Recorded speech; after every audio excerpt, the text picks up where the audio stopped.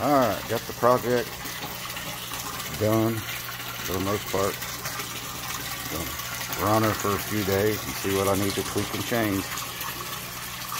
What we've got is about a, I think it's like a $20 pump off of Amazon. It's like, I forget, 600-700 gallons per hour, something like that.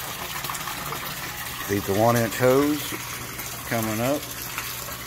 I've got a threaded 3/4 inch elbow that threads inside that hose perfectly. Attached to a 3/4 inch downspout. The bottom of that downspouts a T.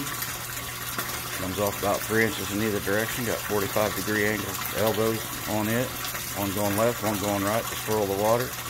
Coming up through about 6 inches of lava rock and a couple layers of high flow furnace filter material. More lava rock. And a 1-inch elbow coming out. 1-inch downspout. And there she do. Got some bait.